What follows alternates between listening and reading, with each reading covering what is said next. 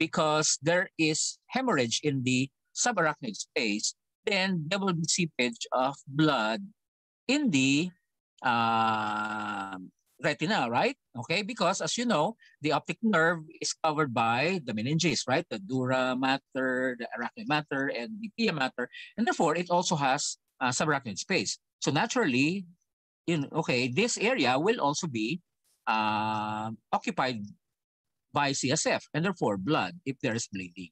All right, so you will see this what we call subhyaloid hemorrhage.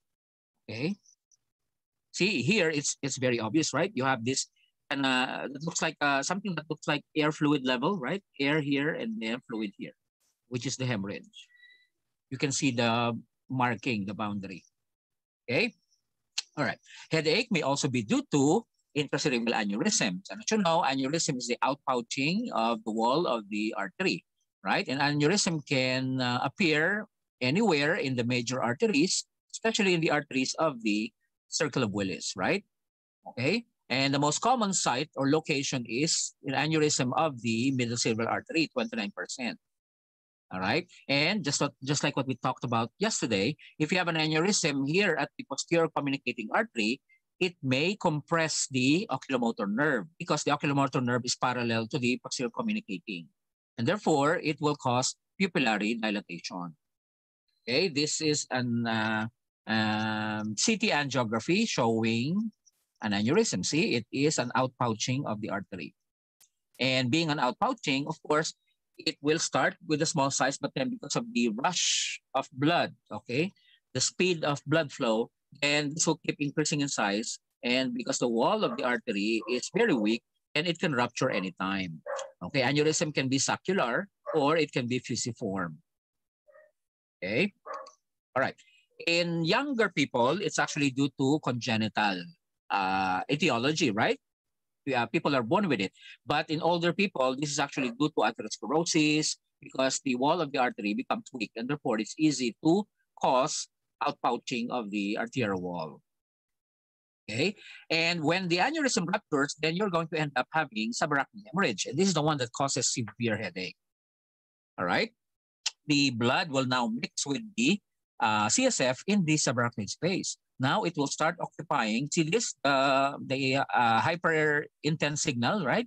It will now occupy the gyri, the sulci, the basal cisterns, etc., etc. So you can see the blood occupying the subarachnoid space. Okay, all right. And then when you do lumbar puncture, okay, then you're going to see consistency in the staining of the blood, right? From the first to the last tube, there's no change. It's really bloody, right? Or sometimes, okay, this is bloody because the rupture of the aneurysm is recent. But if the aneurysm bleeding has been going on for several days now, then it will turn the CSF into xanthochromic, yellowish, because the red blood cells are rupturing, right? They undergo hemolysis. Therefore, there will be escape of bilirubin, and therefore the fluid will become yellow. Okay, this is a sample of an aneurysm shown on an angiogram. Okay, this is the worst headache of my life. Remember, a lot of times patients say, this is the worst headache of my life, doctor. And then they're crying, they're banging their head against the wall because it's so severe, right? However, be aware that patients will try to exaggerate. Okay, for all you know, it's just a plain headache. Okay, they bump their head against the cabinet and then they will say, oh, doctor, this is the worst headache of my life. Then if the patient tells you that, then you don't have a choice but to work up the patient as if he or she had subarachnoid hemorrhage. Okay, and again, CT scan may help right away, right? You don't have to do lumbar puncture. You're seeing blood already in the fissures and sulci as well as in the basal cisterns, right? Okay, but okay, you may want to complement this by doing lumbar puncture, but then again, you're under the pressure of time, right? Okay, if you see this right away, you call the surgeon, okay, and start preparing the radiology or neuroradiology suite to do an angiogram so that you can inject the dye and locate the aneurysm that has ruptured. Okay, all right. This is intracerebral or intraparenchymal hemorrhage, meaning there's bleeding within the brain tissue or brain parenchyma. All right. Most common cause of this is hypertension, uncontrolled hypertension. The blood pressure is too high. That's why the artery cannot hold it anymore and it will rupture within the parenchyma, right? And the problem is, this is, you know, intracerebral or parenchymal hemorrhage. The progression is rapid, right? It will start with maybe minor numbness on one side of the body, then it will become weak, and then the patient will become comatose in a matter of 1 hour, 2 hours, 3 hours, 4 hours. Okay, so there's a rapid progression because the bleeding is, you know, if the bleeding keeps on happening, then there will be accumulation of blood, and that's going to cause increase in size of the hemorrhage. And see, look here, it now compresses this portion of the brain, the right hemisphere, and then there's a midline shift already. Okay, it's crossing to the other side already. Okay, so the number one thing to do if you see this is normalize the blood pressure, right? Okay, because it is really the high blood pressure that makes the bleeding continue. So you really have to lower the blood pressure. Okay. Now, even it's not just hemorrhage. You can actually, a headache can also happen if you have ischemic stroke, like ischemic infarct. See, there's no hemorrhage, but because of the ischemia, there will be massive cerebral edema or swelling. And therefore, see, it is compressing this part of the brain, and there's a midline shift already. Okay, so this occurs if the ischemic infarct is too big because of the massive cerebral edema. Okay, remember the Monroe doctrine, right? You know, the volume of the skull is fixed, so the contents will be the ones to adjust, and the very first thing to adjust is the CSF. All right, and then eventually the blood, and then eventually the tissue or the parenchyma itself. Okay, and then if the increase in the pressure continues, then there will be herniation. Okay, intracranial hemorrhage again. Okay, for example, epidural hematoma or subdural hematoma. Okay, board exam question, right? Okay, this actually came out again in this most recently concluded FMGE in India. Okay, they showed epidural hematoma again. For some reason, it's really their favorite. In epidural hematoma, the hemorrhage is fish mouth or lens shape or biconvex, right? Biconvex. Whereas if it's subdural, it is moon shaped or crescent shaped. All right. And also the main difference is with epidural, this is due to rupture of the middle meningeal artery. Whereas this one, this is due to rupture of bridging veins. So here you have oxygenated blood, and here you have unoxygenated blood. That's the reason why epidural hematoma is definitely much more life-threatening compared to subdural. In subdural, they may survive with the blood, okay, but if the bleeding continues, then, okay, that's when you start getting concerned. But with the epidural, by all means, you have to refer to the neurosurgeon so that they can determine if they need to do surgery right away. Okay, it's urgent, definitely. All right. And the classical presentation here is there's history of trauma, and there will be laceration of the middle meningeal artery in the temporal area, right on the side. Okay, and the blood will accumulate. And the thing is, there is what we call lucid interval. Okay, meaning that the patient may appear normal in the beginning. They bump their head, there's an accident, and then they stand up as if nothing happened. They just have a little headache. Oh, I'm fine, I'm fine, I'm fine. I'm okay. And then 4 hours later, they drop dead. Okay, and that's because that's really the classical presentation of epidural hematoma. There is a lucid interval, meaning there is an interval where they look like they're normal, nothing's going on, but bleeding is already accumulating. Right? With subdural, this is more common in older people, right? Our grandpa, grandma, they bump their head against the cabinet or against the door, whatever, and then they don't know that there's bleeding already. And because this is venous blood, then it's not necessarily fatal, right?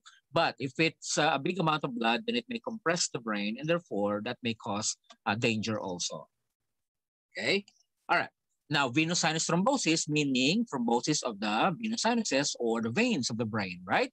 Okay, so, these are common in women, okay, especially those women, please take note, okay, write down these notes. More common in women who take birth control pills, right, or women who are pregnant, or women who are dehydrated, okay? If you are dehydrated, then the blood flow will be slower, right? And pregnancy is a hyperviscous state, right? Or if you have cancer, or if you are undergoing cancer chemotherapy, this will make your blood hyperviscous. So the flow of the blood will be slow. And therefore, you will be prone to forming thrombosis in the venous sinuses. Okay, like here you have the empty delta sign, right? Okay, that means that there's no blood flow in this area because there is obstruction or there's thrombosis. Okay, and when you do MRV, all right, or MR venogram, okay, you will see absence of a part of the venous system. Right here, the transverse sinus is absent here, and yet it's present here, and then even the sigmoid sinus, and then down to the internal jugular vein, right? But here, there's nothing. Why? Because it is blocked. That means that you do not see the vein because there is blockage. The contrast media was not able to pass through. Okay, all right. Here you see there is clot formation in the superior sagittal sinus, right? In the vertex or at the top of the brain. Okay, and here you will see cortical infarcts if it's in the midline, right? See, they are close to the midline because these are the venous infarcts. Okay, that means that there is obstruction of the superior sagittal sinus. Okay.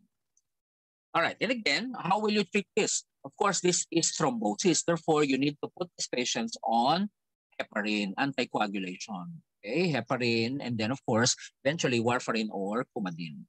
Again, this is common in patients who are prone to hyperviscosity. Okay.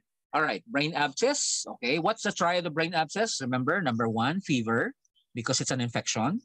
Number 2, headache, because it increases intracranial pressure. And number 3, focal neurological deficit. Okay, because it's a focal mass. It's a mass lesion, right? So here, for example, this lesion, this brain abscess is affecting the basal nuclei, basal ganglia here. So the patient will probably show abnormal movements, right? And it's also affecting the internal capsule here. And therefore, the patient may have hemiparesis, hemisensory loss. Okay? And then the abscess is actually composed of a thick, very thick wall. So the purulent material or the pus inside will just collect there, right? Okay, and that's the reason why it's difficult to penetrate this with antibiotics. Okay, because a lot of times the wall of the abscess is so thick. And, the only solution is surgery. You have to refer these patients to the neurosurgeon, okay? And the surgeon will have to remove the abscess, including the thick wall. If the surgeon just removes the pus of the purulent material, after 1 week, it's back to normal abscess again, meaning there's accumulation of pus again, right? So you really have to remove the thick wall of the abscess, okay? All right. And the most common location of the brain abscess is in the gray-white matter junction, right? Is the gray matter, cerebral cortex, and this is the white matter. So usually they're found in the gray-white matter junction because these bacteria, okay, are sent there through hematogenous spread. Okay, and we call this this is usually polymicrobial, meaning it's not caused by just one microorganism or one bacterium. Usually it's several bacteria. When you do a culture of the pus, send it to the lab, okay, it will grow out several microorganisms. Okay, all right, and then headache, okay, may also be due to lumbar puncture. After doing lumbar puncture, basically you are decreasing the intracranial pressure, and that is going to cause intracranial hypotension. All right, and as a result, okay, that's the reason why you advise these patients after lumbar puncture, don't stand up for about 4 hours minimum. Okay, just stay there, lie flat, don't move around. Okay, we'll just give you urinal. Okay, don't go to the bathroom. All right, so they have to lay flat. Okay, because when you penetrate, okay, and insert the needle, you're actually creating a hole, right? Especially in the meninges of the spine. And the thing is, if they keep on moving, then that hole will not close off. All right, and therefore there will be CSF leakage. The leakage you will not see, but the leakage will be inside the subcutaneous tissue, etc., etc. Right? Okay, so when you do lumbar puncture, it's very important that you tell them to lie flat for about minimum 4 hours. Okay, and then if it happens again, you do a brain scan, you will see meningeal enhancement. Right? If you do a contrast MRI or CT scan, right, you will see enhancement of the meninges. Okay, as if they had meningitis, but actually this is due to hypotension. Okay, see, look at the increased signal intensity in the meningeal area.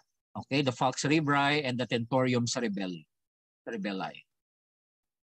Okay, and if this happens, then you may give pain medications. You may hydrate the patient. Okay, and you may give caffeine.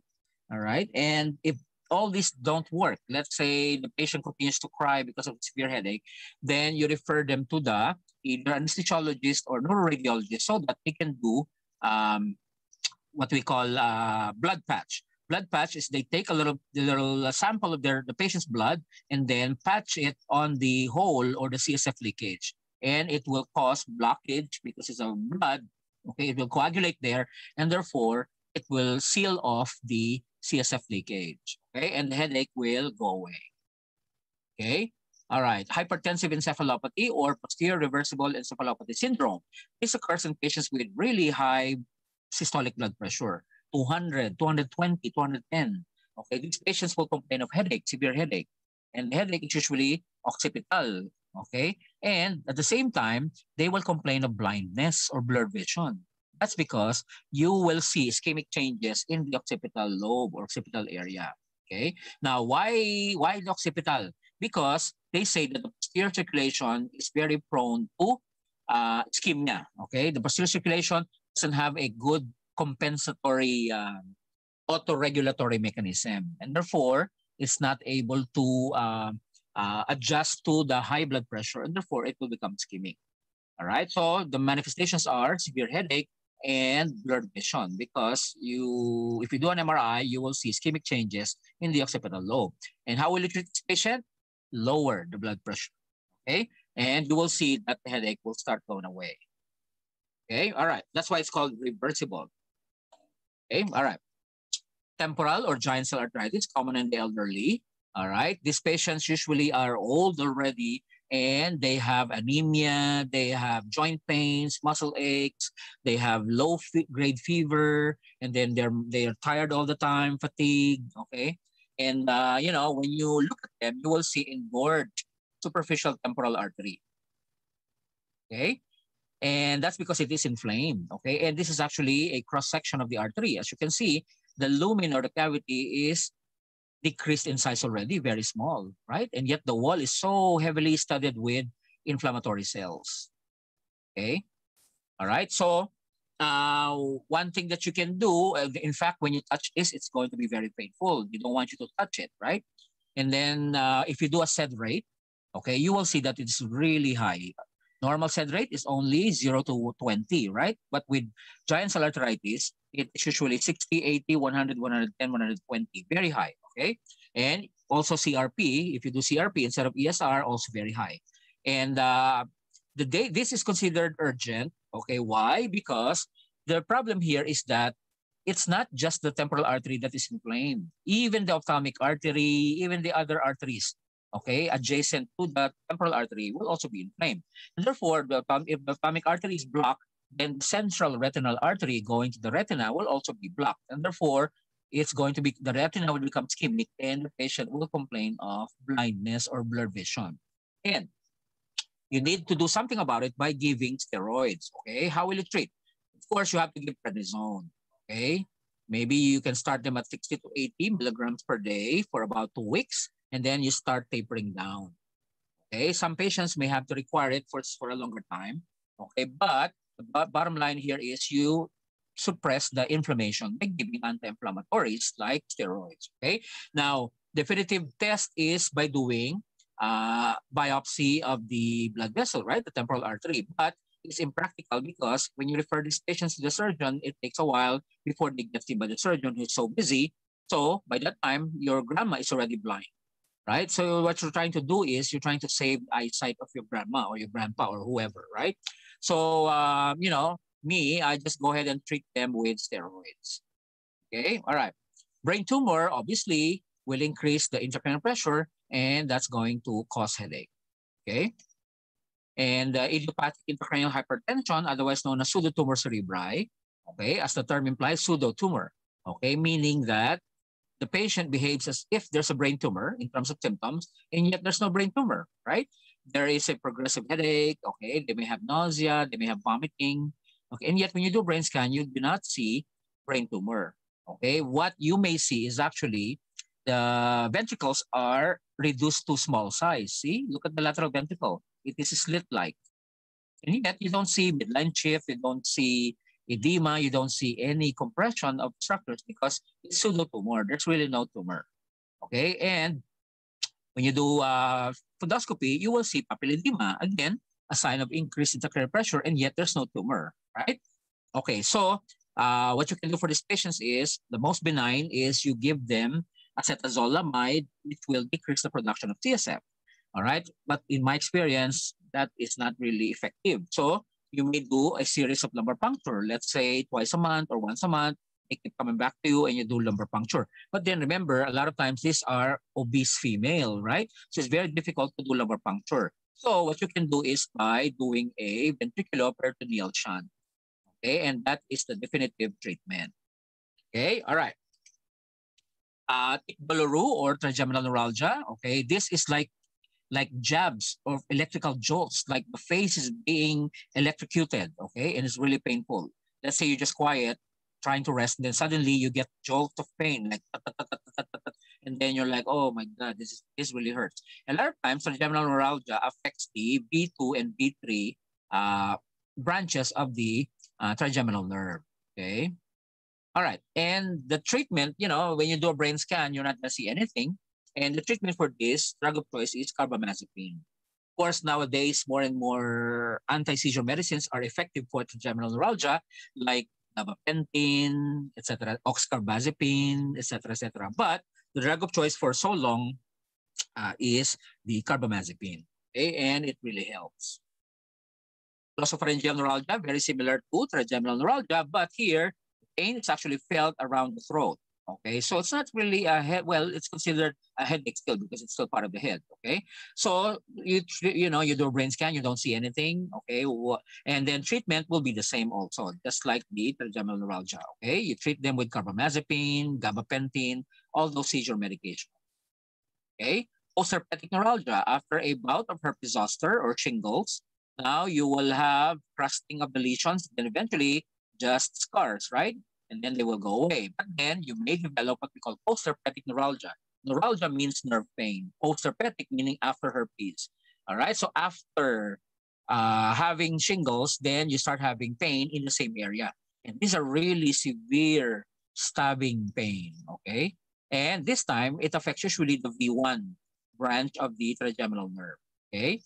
All right. And of course, just like trigeminal neuralgia, this may respond to gabapentin, all those seizure medicines, gabapentin, carbamazepine, or carbazepine, etc., etc. Okay, migraine. Okay, one of the overdiagnosed, in my opinion. Okay, common in women in reproductive age. That's why usually it starts in their menses or in menstrual period or during menarche. All right, that's when the headache starts, right? The pathophysiology or pathogenesis of migraine is, okay, according to theories, there is a reduction in the blood flow in the occipital lobe, occipital area. And that's the reason why migraines, usually you can feel them in the occipital area, the back of the head, or on the side, right? Unilateral. So the reduction of blood flow will cause an alteration in the ionic flow across the cell membranes of neurons, right? So there will be disturbance in the electrolytes or ionic flow, right? And therefore, it will start spreading from the back towards the anterior aspect, right? Okay, and then at the same time, there will be inflammation of the meninges. Now, this is a sterile inflammation, meaning there are no microorganisms involved. But the meninges are swollen, inflamed, right? And because they are inflamed, then they may cause compression of the blood vessels, and that will lead to reduction of the blood flow. And then that will send a signal to the trigeminal ganglion, okay, to the nucleus caudalis and the periaqueductal gray matter, okay, all the way to the thalamus, and then eventually to the primary sensory cortex. And that's when you have a full-blown migraine. And remember that they are more common in women of reproductive age, okay, because they think it's related to the hormones. There's family history, a lot of times, not all the time, okay, but men can get it too. All right. Usually they are severe stabbing or sharp pain, usually unilateral, okay, only one side, or occipital in the back. and then it is pounding or throbbing or pulsating like a heartbeat. All right, and then they get nauseous, they vomit, and then they get photophobia or phonophobia. They are sensitive to light and noise, so they would rather stay in a dark, quiet room. All right, now there are two types of migraines. One is migraine with aura. The other one is migraine without aura. The one with aura is otherwise known as classical migraine, whereas the one without aura is the common migraine. And the aura that we're talking about here is before they get the symptoms of the headache, before they get the headache, they get warning signs, like usually visual because it's in the occipital, right? So they see stars, light flashes, dark spots, zigzag lines, colors, whatever, or distortion of the image, whatever. But it can be any type of warning sign, kind of similar to the aura of seizures, right? But here with migraine, usually it's visual. Could be central scotoma or whatever, and then they eventually get to the headache phase. And that's when they get the severe headache. Okay, the one with the common migraine without the aura, they just get headache right away. Of course, probably it's better to have if you were going to choose, it's probably better to choose the one without or with aura, so at least you can prepare that. Okay, I'm seeing stars. I think it means that I'm going to get a bad headache, so I'm going to take my medication. Okay, so it prepares you. All right. Okay. Now, of course, the pain usually affects the hemicranial, meaning half of the head. Okay, unilateral, but it can also be bilateral. It can be the entire head. Okay, but usually unilateral. Okay, and it has a familial tendency. Okay, genetic predisposition. These are the genes that were identified to be related to migraines. Okay, and looking at an object, a person, you may see distortion like this, right? Shimmering zigzag lines. And when you try to read, you may see disappearance of the letters or the text that you're looking at or you're trying to read. And then it may eventually do this and increase in size. Okay, so there's a lot of things that can happen. This is just an example. Okay, and then migraine is episodic or paroxysmal or intermittent. Okay, now there are two ways of treating migraine, right? One is by taking an abortive medicine, something that you take when you get a headache. Okay, you may get an effective medicine, but it's not going to prevent the headache from coming back. That's why patients will have to take the prophylactic or preventive medication. Okay, so these are some of the abortive medicines, NSAIDs, okay, triptans are the most specific ones, okay, ergot alkaloids, ergotamines, all right? These are the abortive medications. But if the headaches are frequent, then are you going to take medicines every time you get a headache, right? So you want to make them go away, right? So that's why you need to take a prophylactic or preventive medicine. If let's say, for example, you get 4 bad headaches a week, that's a lot already, right? That's going to make you lose, you cannot go to work. It will affect your lifestyle, etc., etc. You would rather stay in your bedroom, and the awful feeling of not being able to eat, etc., etc. Okay, so you can take prophylactic medications which your neurologist will prescribe to you. All right, the most common ones used are the beta blockers like propranolol. Okay, the anti-epileptic drugs like the valproic acid or topiramate, and etc., etc. Okay, all right. Now, of course, with pregnancy, okay, a lot of times you cannot really prescribe specific migraine medicines, right? But usually for abortive treatment, we give paracetamol or meperidine for the nausea and vomiting, and then sumatriptan. Okay. Now, cluster headache, again, it's not that common, but it can happen. I've seen it only twice. This time it's more common in men, middle-aged, all right? And for some reason, they are more common in businessmen. I don't know why. Okay, but, okay, they actually, in the middle, this is precipitated by drinking alcohol, okay, with dinner or before they go to bed, okay? And, in the middle of the night, they wake up with some severe stabbing pain, usually periorbital. And the periorbital pain is associated with sympathetic symptoms, okay? Right? Sympathetic, signs. For example, you have a little ptosis, okay? You have conjunctival injection. The eye is a little red, and then there will be increased lacrimation or tearing, okay? And, the drug of choice for this one actually is oxygen. All right. So when patients go to the ER or they are brought to the ER and then they are given oxygen, within 15 minutes, the headache goes away. So the oxygen is very helpful. Some of the specific migraine medicines may also help, like sumatriptan, etc. Now, because this is kind of predictable, you can tell what time of the year you get cluster headaches. Then what these businessmen do is they buy their own oxygen tank and they keep it in their bedroom so that when they get an attack of cluster headache, then they can just do the oxygen and give it to themselves. Okay? All right, tension headache is something that is not as severe and it's not really sharp. It's felt like pressure around the head. Okay, it is all over or bilateral.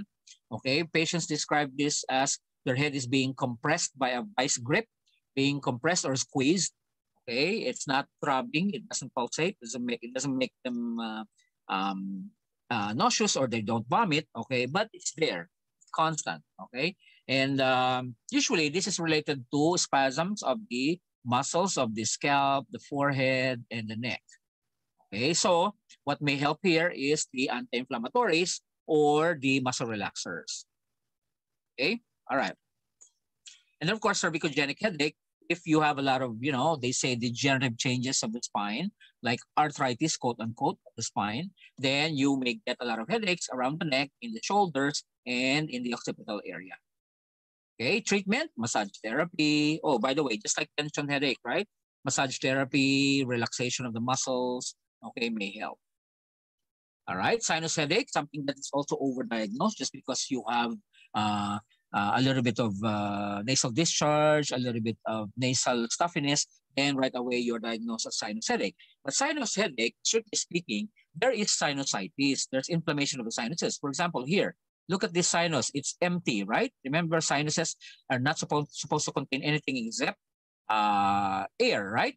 But the problem here is that there is accumulation of pus or purulent material or, the infection here. Okay, and this will clog the sinuses and therefore it will start causing pressure here and therefore it's felt as a pressure around the nasal bridge depending on what sinus is clogged, right? The frontal sinus, maxillary sinus, or the ethmoid sinus or the sphenoid sinus, okay? Sphenoid sinus is felt in the nasal area. That's ethmoid sinus. Sphenoid sinus is felt at the top of the head. Frontal sinus in the forehead. Maxillary sinus is in the cheekbone, right? Okay. All right. And see, look at this. You have bacteria, accumulation of bacteria and infection, plus mucus inside the sinuses. Okay. See, look here. You have a pus inside. Okay. And it will block the drainage of the sinuses. Here, look. Here, the left side seems to be fine, all aerated well, but here you don't see air anymore and it's clogged with pus or purulent material. Okay, and you have to treat this just like how you treat infection, right? Okay, you have to give antibiotics, but if it doesn't help, then you refer them to the ENT so they can drain the sinus or the inflamed sinus. Okay, all right. Headache due to dental disease, for example, if you have dental problem or you have temporomandibular joint dysfunction, right? The joint between the temporal bone, okay, and the mandible, the condyle. Okay, then it may cause a lot of headache, especially on the side of your head, right? Okay, so you refer them to the ENT or you may just prescribe, pain medications, whatever works. Okay, headache due to Chiari malformation, right? Remember Chiari malformation, the congenital disease or malformation of the brain. There's type 1 and type 2. Type 1, there's actually herniation, downward herniation of the cerebellar tonsil, right? Remember, this is the area of the foramen magnum. All right, so there is herniation downward of the cerebellar tonsil, okay? Sometimes what happens is that there's actually herniation already of some parts of the medulla, right? Remember, the foramen magnum, okay, it should be only the spinal cord that goes down, right? And this is actually type 2 already. Type 1, you just have herniation of the cerebellar tonsil. Okay. Here, you see, this is after autopsy, you see the markings made by the foramen magnum. That's a bone, right?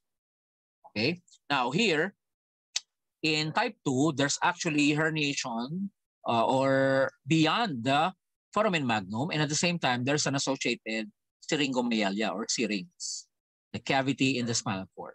Okay, this is type 2 already, which is obviously worse. Now, both types may cause headache, but then the type 2 is worse. Okay, if it's only type 1, you just monitor by doing a repeat MRI or CT scan after 1 month, after 2 months, after 3 months, whatever. If there's no progression and you examine the patient seems to be doing okay, then there's no need to do surgery. But, okay, if there is neurological deterioration or it's a type 2 Arnold-Chiari malformation, then you may do decompression. Okay, all right. That's it for the headache part. Now let's go to the neuroinfections. The neuroinfections are too many, so I will just mention things that you need to learn. Okay.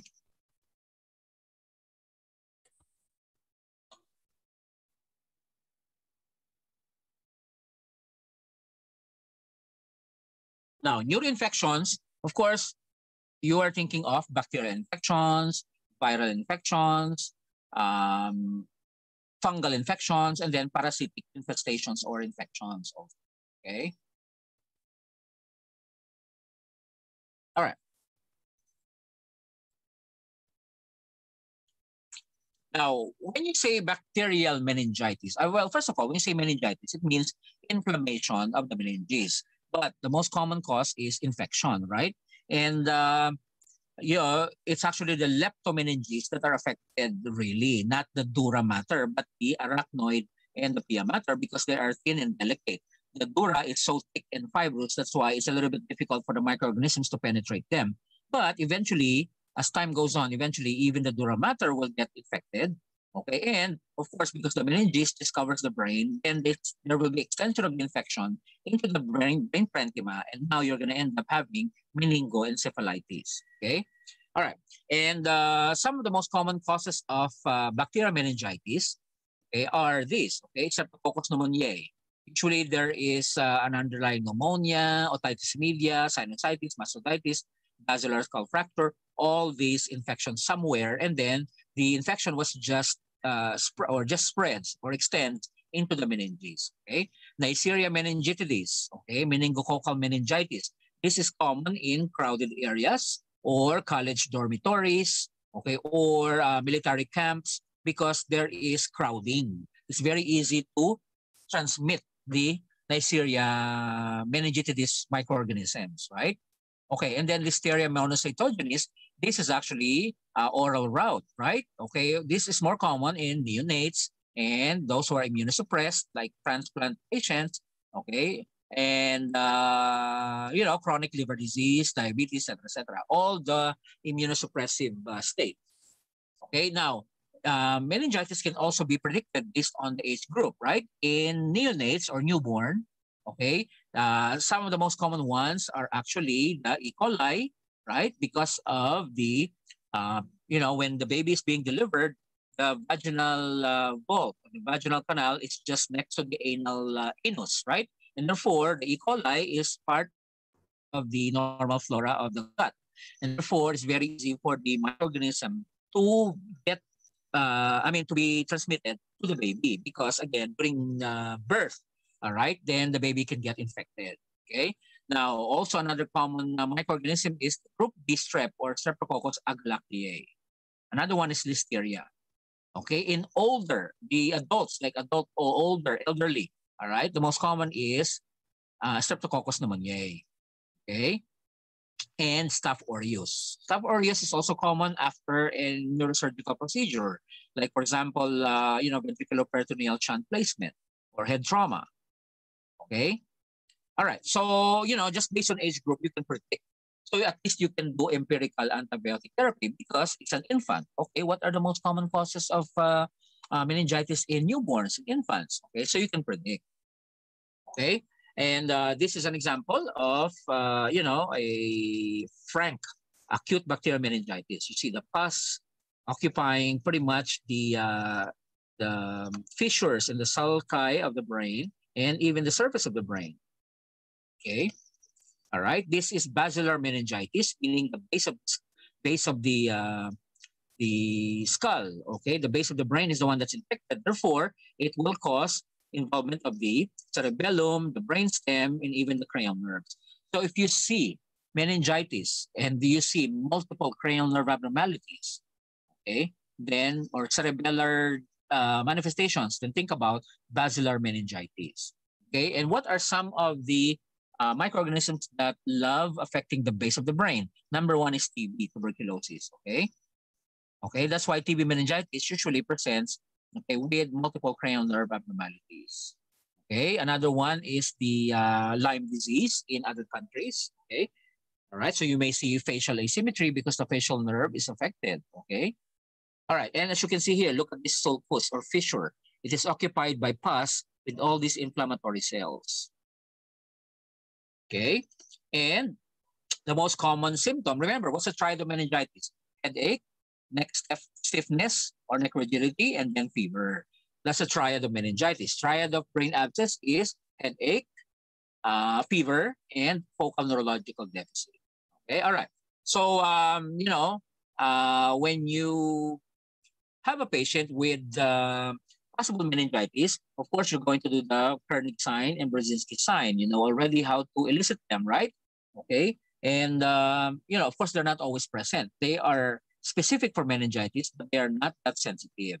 That's why meningitis doesn't always present with Brzezinski sign and Kernig sign, but they may. All right, and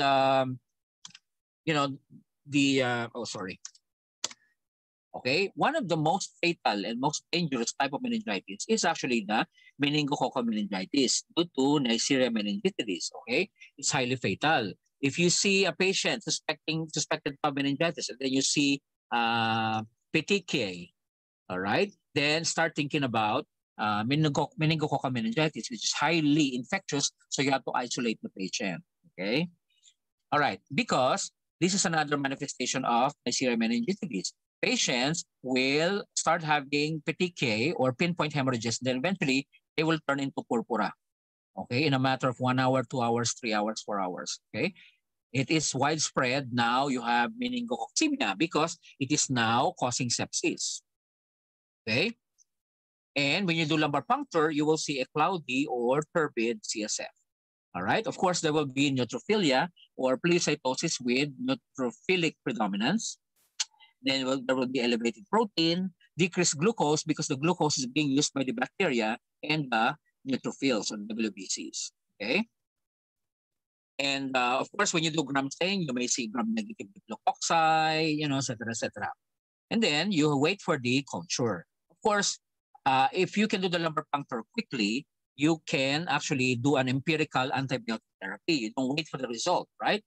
But ideally, you have to do you have to give the antibiotics only after you do the lumbar puncture, because if you give it before and then you do the lumbar puncture later, then it will be negative because you have given antibiotics already. Okay, but make sure you do it quickly. But if you cannot, okay, then you cannot wait. All right, you have to give antibiotic therapy right away.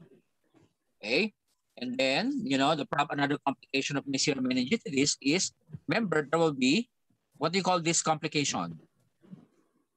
Adrenal hemorrhage. What is that syndrome?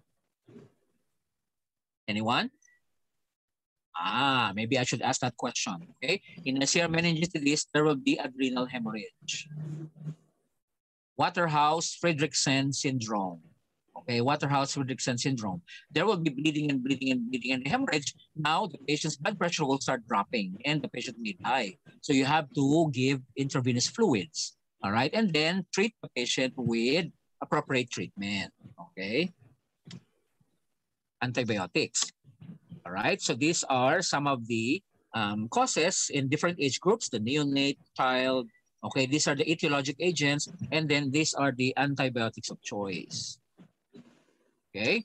All right. Now, there is what you call aseptic meningitis. When you say aseptic meningitis, it just means that it's non-bacterial. So it could be viral, it could be fungal, it could be parasitic, it could also be chemical meningitis. As you know, certain drugs or medications can cause meningitis, and yet there's no microorganism. Okay, that's what you call chemical meningitis. All right. Overall, it's aseptic meningitis, meaning it's non-bacterial. All right. And when you do lumbar puncture, a lot of times the fluid is actually clear, okay? It's not cloudy, all right? And then it's predominantly lymphocytes, okay? Non-neutrophilic. And then when the proteins will be slightly elevated only, not as bad compared to the bacterial, okay? And the glucose will be normal or just slightly low, okay? Unlike bacteria where it's really low because the glucose is being utilized by the bacteria and the neutrophils, okay? All right, and by the way, with Neisseria meningitis, the highly fatal, okay, once you see the purpuric lesions, then you have to prescribe prophylaxis to the nursing staff who got exposed and to the household contacts of the patient. And what drug are you going to give? Rifampicin.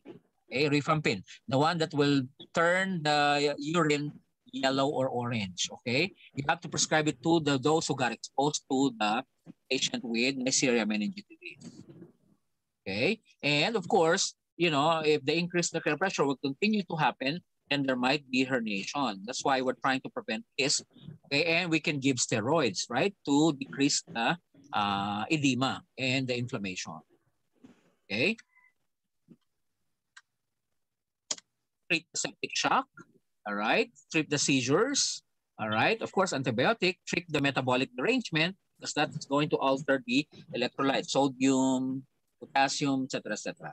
Of course, the best thing for all is you vaccinate the children, the infants. Okay. For example, the H influenzae type B vaccine is very effective. This dramatically reduced the incidence and prevalence of H influenzae meningitis, okay, because of the vaccination. All right, brain abscess, we already talked about it, right? Okay. By the way, with brain abscess, the definitive treatment is surgery, right? You remove the abscess with the thick wall. But before you do that, you have to give IV antibiotics so that, okay, there is circulating antibiotic already. Because the problem sometimes is when you, okay, do the surgery, you accidentally spread the infection, the pus, and it will be carried by the blood throughout the body. And now the patient ends up having septic shock, sepsis. So before you do the surgery, you have to load the patient with intravenous antibiotic. Okay. Subdural empyema, basically the same as meningitis. Okay. So subdural empyema, instead of having blood in the subdural, you know, the crescent shape, the collection, there's actually pus instead of blood. Okay, but basically it's the same. Epidural abscess, okay, kind of similar to epidural hematoma, or it can happen in the spine, right? You have collection of pus, all right? And that can be drained surgically, and you treat the patient with antibiotics.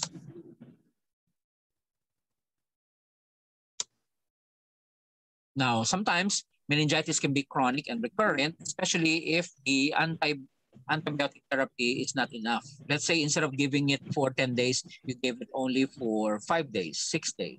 So now you think the patient is treated, but the infection was only suppressed for a while, but then it can become chronic and recurrent. Okay. Patients, for example, with basilar skull fracture, right? There is a tear in the meninges. So there is a consistent or constant CSF leak, and that's a portal of entry for the bacteria. Okay. And then TB, meningitis, like I said, it will cause granulomatous or granuloma formation, right? Okay, so if you do an AFB stain, then you will see this slender bacilli. Okay, Mycobacterium tuberculosis, acid fast. And then remember that TB, patients with TB, they have a very typical appearance, right? They are very thin, they look cachectic, all right? They are malnourished, and then they have night sweats, they have night fever, all right? They lose their appetite, they lose weight. Sometimes you even think they have cancer, but okay, they also have fever, all right? And they have neck stiffness. A lot of times, before you can get TB meningitis, it will start causing disease in the lungs first. So you will have TB of the lungs.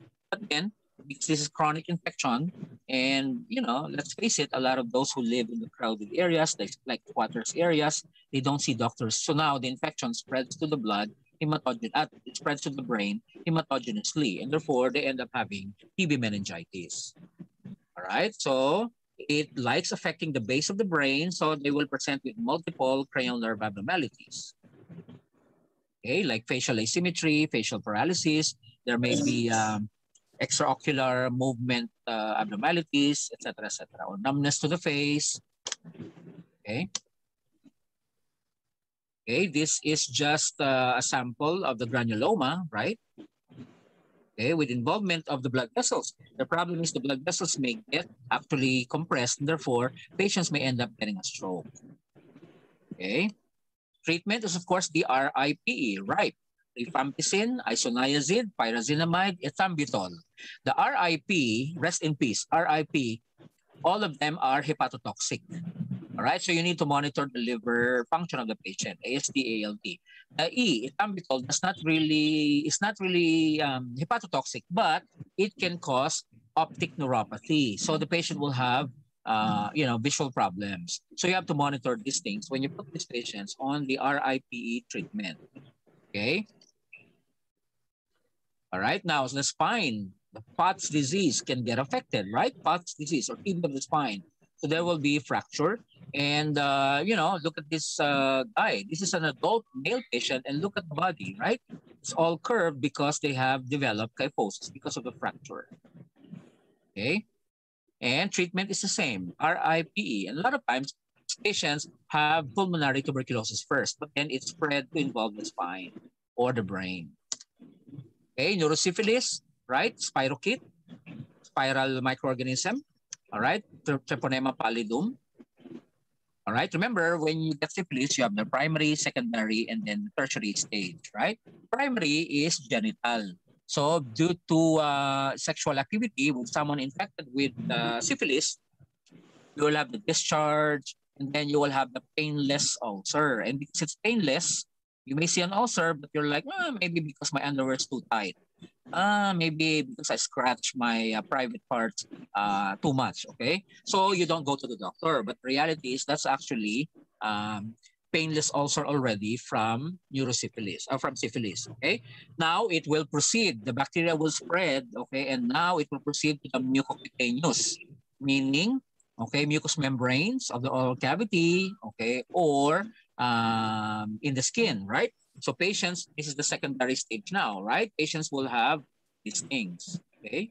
A lot of the rash, etc., etc. And again, they think this is, it's something. Maybe maybe I'm just allergic to the dust or whatever, and they don't see the doctor again, right? And then it will proceed to the tertiary. Tertiary is now, okay, involvement of usually the nervous system and the cardiovascular system. You may have aortic dissection, okay, in the and then the heart is involved, or it will start affecting the nervous system. You will have the meningitis, you will have the neurosyphilis, the tabes dorsalis. Do you remember tabes dorsalis of the spinal cord, right? It affects the dorsal column. That's why you call it tabes dorsalis.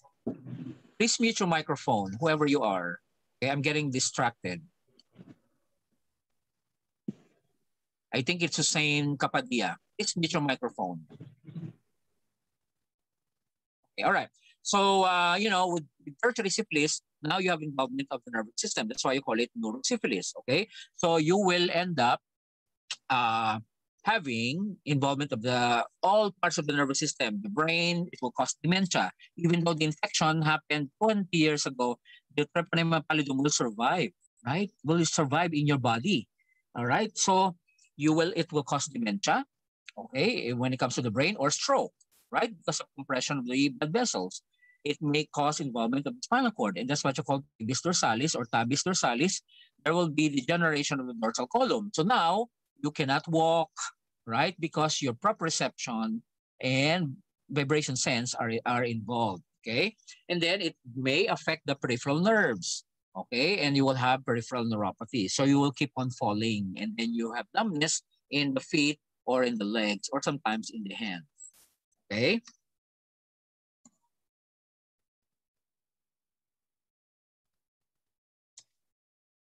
Tabes dorsalis, okay? And even eventually, you will have general paresis, and this is called dementia paralytica. All right, you are just paralyzed, okay, in your extremities, and at the same time you have dementia already. Okay, see, look at this. The artery is so inflamed. Okay, that's why the lumen or the cavity is reduced to a small size. You're going to end up having a stroke. This is the tabes dorsalis with involvement of the dorsal column. Okay, impaired vibration and proprioception. Okay, so how will you diagnose neurosyphilis? By doing lumbar puncture. You will send the CSF for VDRL, CSF VDRL. Okay, and then treatment is you will give benzathine penicillin injection. Okay, or sometimes you may do oral doxycycline, but you know, with me, okay, with my experience with patients, it's better to give the intramuscular injection, benzathine penicillin. But of course, if the patient is allergic to that, then you don't have a choice but to give oral doxycycline. Even if it's latent syphilis, long time ago, many years ago, it can still kill the Treponema pallidum. Okay. Now, leptospirosis is something that you get from urine, right? Urine of rats or whatever during during rainy season or there's flood. That's why it's not a good idea for you to, uh, you know, put your feet in flooded areas, right?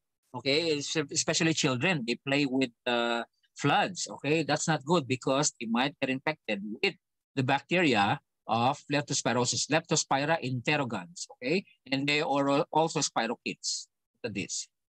All right. Now, because you get infected, okay, either in contamination of the food, the water, or you yourself, you get exposed, you have a wound, right? And it will start entering your body and start affecting your liver. All right. You will have fulminant liver failure and you may die from it. I have a friend who died from that. Okay. And well, actually, sorry, let me take them back. A friend who died from something else, but he actually had leptospirosis. Okay. And you may give intravenous penicillin G or doxycycline again. Okay, Lyme disease, something that's present in certain countries only, right?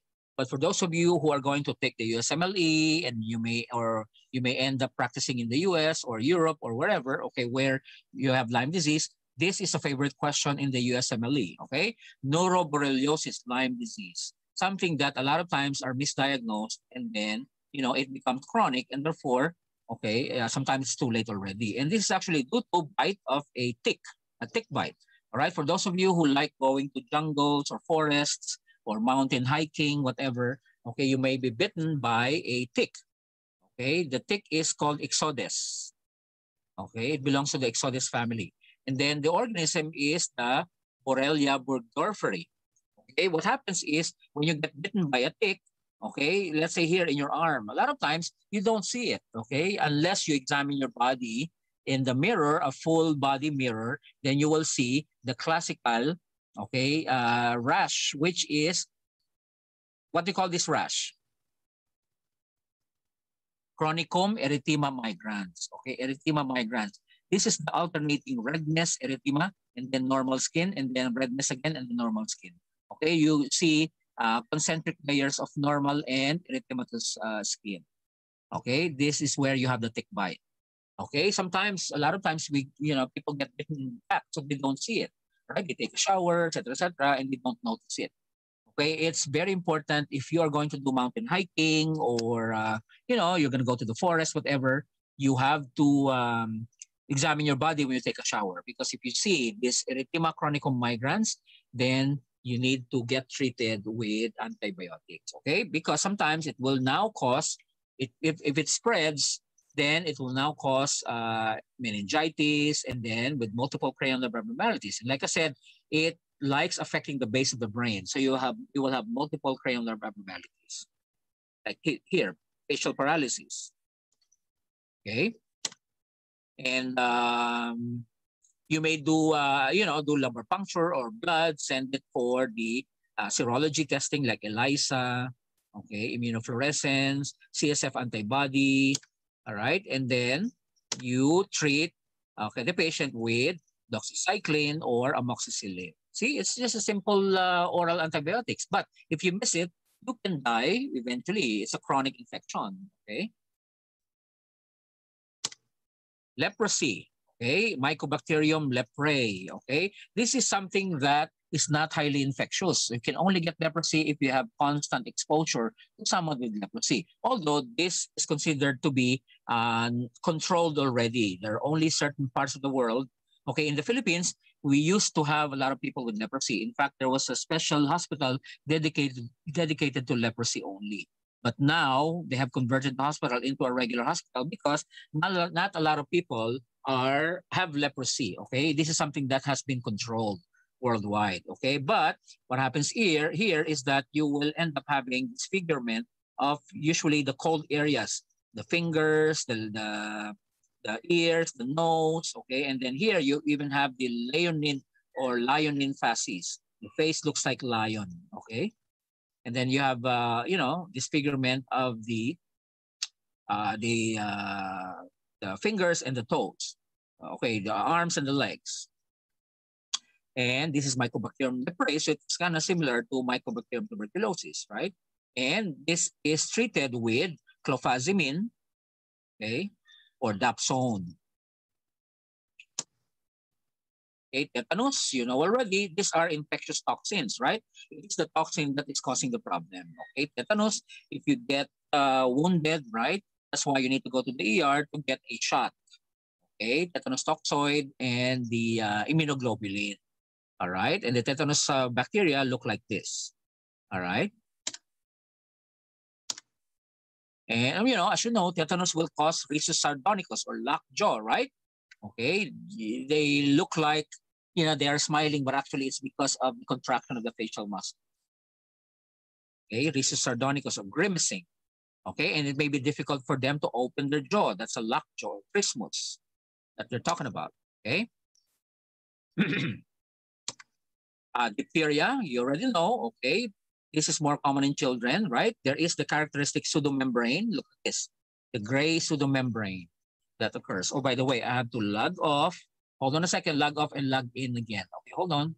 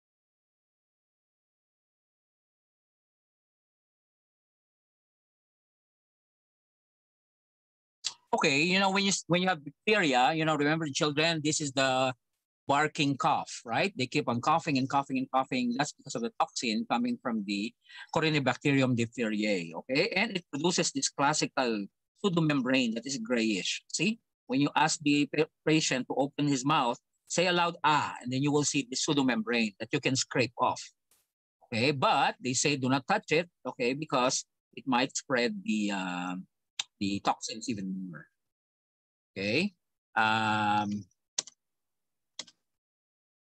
Botulism, by the way, with the diphtheria, you can give the IM or intramuscular penicillin again, okay?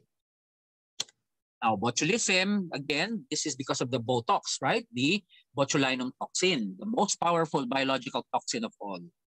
All right. You guys can still hear me? Yes, Doc. Okay. All right. Yes, Doc. And Clostridium botulinum is the organism, right? And the problem here is that the toxins will now bind to the receptors, and then they will, the problem is you will end up having muscular weakness. And the weakness here is ascending also, kind of similar to Guillain-Barré or Guillain-Barré syndrome, right? Ascending paralysis, right? And then eventually you will end up having involvement of the respiratory muscles, and then the muscles of the larynx, pharynx, the muscles of the face, the cranial nerves. Okay, and there are several ways of getting the toxin. One is you can get them from preserved food. Okay, the toxin is there, and then when you eat it, you get the toxin. Okay, or sometimes you can get it also by, in infants that are given raw honey. Okay, the honey has the toxin, right? And then, of course, by using intravenous drugs. If you use infected needles, then you can get the toxin also, all right? And one way of determining, because a lot of times they will present with muscle weakness, right, which is ascending. Eventually, even the breathing muscles will get affected, and then they will become unconscious. They are intubated or connected to the respirator, right? So sometimes you don't know, okay, what kind of muscle weakness is this? Is this myasthenia gravis? Because it can present the same way, right? Or is it Guillain-Barré? Or is it botulism? All right. One way of determining is by with botulism, you check the pupils. Okay. Remember, myasthenia gravis is a pure neuromuscular junction disease, right? It's not gonna cause autonomic symptoms or signs. So therefore, if the pupils are slow or sluggish or they do not react to light, then that cannot be myasthenia. Then that's botulism. Okay. All right. And then, of course, you may see wounds, infected wounds, right? Because that can be a portal of entry for the toxin and for the bacteria, right? Okay, so you have to treat this patient in the ICU, okay? And then, you have to call the Department of Health for the antitoxin. But then, this is something that should be done quickly, all right? You don't want to waste time because once it's too late, then the toxins have bound to the receptors already and it's too late, okay? So you just have to be quick when you do this, when you give the antitoxin. All right. In terms of viral infections, okay, we already talked about aseptic meningitis, viral meningitis. One thing that in terms of viruses, you need to know about of course, you already know the herpes virus, the shingles, right? Herpes zoster. Okay, it follows a dermatomal pattern. Okay. And you have to give acyclovir.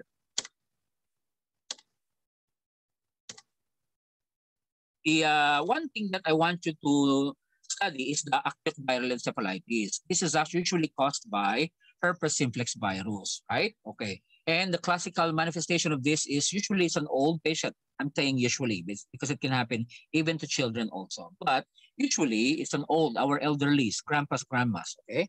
And then probably because they are immunocompromised because of their advanced age, okay? And then they have a high fever, like up to 40s, 41. Okay, and then they may complain of headache, and then they are confused. They have encephalopathy. They are confused. Okay, and then at the same time, they may have seizures. All right, these are the classical presentation of herpes simplex virus encephalitis. They have very high fever, they have headache, and they have altered mental status or confusion, and then seizures. Okay, sometimes they even become comatose. Okay, and when you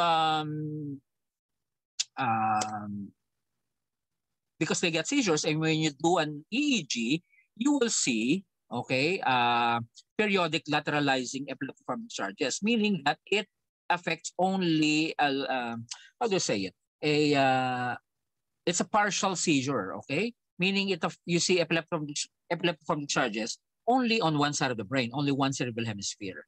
You can see here, only one side, and yet here, it seems to be normal, okay? And then at the same time, when you do lumbar puncture, you will see, okay, hemorrhage or blood stain. So you might think, this is subarachnoid hemorrhage. But really, this is due to the hemorrhage caused by the herpes simplex virus. Okay, as you can see here, there is hemorrhage already. And it has a favorite lobe of the brain, the temporal lobe. Please take note, temporal lobe. And that's the reason probably why they get seizures, right? Remember the temporal lobe? Okay, it's a favorite of seizures.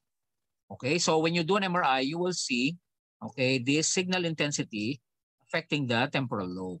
Temporal lobe, temporal lobe, temporal lobe, temporal lobe. It may be unilateral only, but then it can spread to the other side, and therefore you have bilateral. Okay, so what do you need to remember about herpes simplex virus encephalopathy? Okay, number one, it can affect usually older people. I'm saying usually because it can happen in younger people also. Usually they have very high fever, 40, 41. They are confused. They have altered mental status. They have headaches. And then they have seizures. Okay. And when you do a lumbar puncture, you will see lymphocytosis or lymphocytic predominance, lymphocytic pleocytosis, and then increased red blood cell count because there's hemorrhage. And in terms of preferential involvement, usually it's the temporal lobe. Okay, so those are the things that you need to remember. And of course, treatment is acyclovir, but it requires early diagnosis, right? Early recognition. If you are too late, then your patient will die. And the problem here is that a lot of times patients are left with a residual neurological deficit. For example, once the infection is over, your grandpa or grandma may be left with some kind of behavioral problem, okay, or seizures. Okay, there's a residual. Okay, but the infection is over. Okay, that's why early recognition is very important, so you can treat right away. The cyclovir is treatment. Okay, so that's the only thing I want you to remember about viral. How about, okay, rabies? You know already when you get bitten by a rabid animal. Okay, here in the Philippines and developing countries, usually it's the dog, right? Because they do not vaccinate the dogs, their pets. But in developed countries, usually they get it from wild animals like skunks, okay, raccoons, bats, whatever. But when you get bitten, the first thing you need to do is wash it with running water and then soap, no matter how painful it is, but you have to do it, okay, to remove the virus at the area of the wound, okay? Because eventually it will cause encephalitic rabies or paralytic rabies. Paralytic rabies, you're paralyzed, you're weak, you're dumb. In other words, that's why they call it dumb paralysis. Okay, the encephalitic rabies is the furious type, where the patient is like, acting as if it's a wild, it's a wild dog barking. Okay, and you have to tie them down to the bed, otherwise they will bite you. Okay, and it can be transferred by saliva. Usually they have hydrophobia and aerophobia. All right, they have fear of water and air. Okay, so you don't want to direct the electric fan to them, or you don't want them to get wet with water because they will just become crazy. All right, and a lot of times it is fatal. Okay, even if once it has reached, the virus has reached the brain, then chances are they will die. Okay, there's a very small likelihood of the patient surviving, but chances are they will die. Okay, and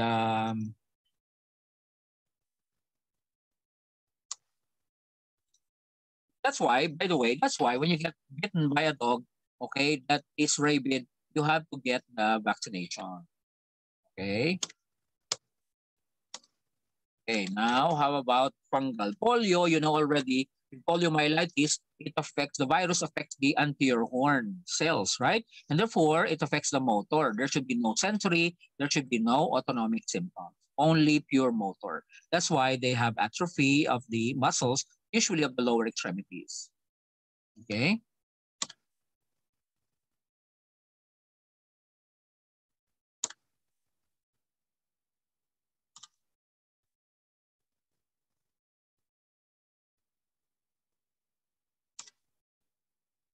Okay. In terms of fungal, the only thing I want you to study is the cryptococcal meningitis.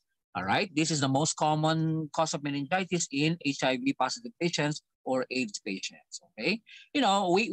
We can inhale Cryptococcus neoformans, but because we have good immune system, then we don't get sick. Our macrophages, our T cells, our B cells, our antibodies will fight the fungus, the Cryptococcus neoformans, and we don't get sick. Okay, the organism will die. But if you are immunocompromised, you don't have enough immune defense system, therefore you can get sick. Okay, first it will go to your lungs, and okay, you may get sick with some kind of pneumonia, or maybe you're not going to get any respiratory symptoms. But then it can spread hematogenously to the brain and the meninges. Therefore, you end up having cryptococcal meningoencephalitis. The reality is it is usually a combination of meningitis and encephalitis. Okay, the Cryptococcus neoformans. And the organism is actually a spherical fungus with a thick capsule. All right, look at the capsule, it's so thick. All right, that's why this is a chronic infection. This is not acute. Therefore, it will develop over a period of several months. Okay, especially in HIV positive patients. Okay, and then they will present with the classical symptoms of meningitis, right? Neck stiffness, fever, headache. Okay, and when you do the lumbar puncture, if your patient is HIV positive, then think about cryptococcal meningitis first. All right, so you need to send the CSF. First of all, you can do the India ink, right? All you need to do is take 1 drop or 2 drops of the CSF and then put 1 to 2 drops of the India ink, and you will see the microorganisms. But this is not sensitive, okay? A lot of times you may not see anything, and yet there is something, okay? So you need to send the CSF for antigen, okay? CSF antigen and antibody. Okay, and then you treat this with, okay, treatment. See, look at this. This is accumulation of the fungi. Okay. Okay, they may actually cause a focal lesion, cryptococoma, just like TB, tuberculoma. Okay, just like syphilis, gamma, GUMMA. Okay, treatment is, of course, amphotericin B. Combine it with flucytosine and eventually fluconazole. Okay, those 3, amphotericin B, flucytosine, fluconazole. Okay, but remember that it can be recurrent. Okay, so that's why doctors tend to do the antifungal therapy for a long time, especially if the patient is HIV positive. Okay, and I've seen this many times. Okay, and all of them died, unfortunately. And then that's all you need to study in terms of fungus. In rickettsia, never mind, okay? Parasitic, okay? Please study the cysticercosis and toxoplasma, okay? Toxoplasmosis, right? These are the intracellular parasites, right?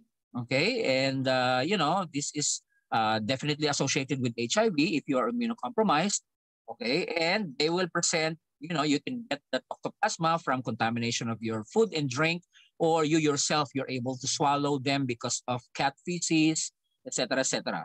Okay, and treatment is pyrimethamine with sulfadiazine and leucovorin.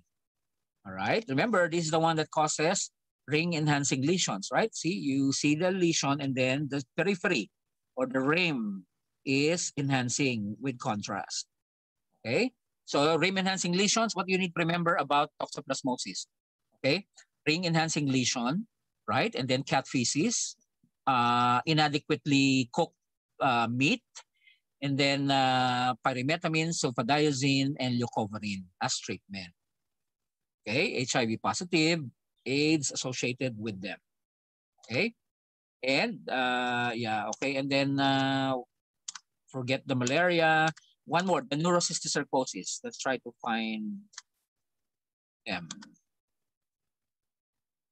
Okay, cysticercosis is, okay, pork tapeworm, right? Okay, Taenia solium. All right, so basically, this is more common in people who eat meat, pork meat, right? Or poorly cooked pork meat, okay, the Taenia solium. Now, what happens is that you may ingest them, okay, contamination of your food or water, okay, and then this will turn into larvae, right? And the larvae will start migrating to different parts of the body, including the eyes and the brain, okay? And then once they go to the brain, okay, they may cause headache, okay, because there were several lesions with surrounding edema, right?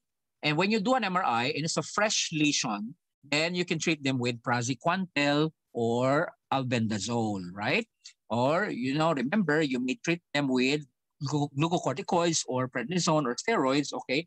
Because the inflammation, when you may need to suppress them, and then when these lesions rupture into the ventricles, then they may cause hydrocephalus. So to avoid the spilling of the rupture into the ventricles, then you need to give steroids. Okay.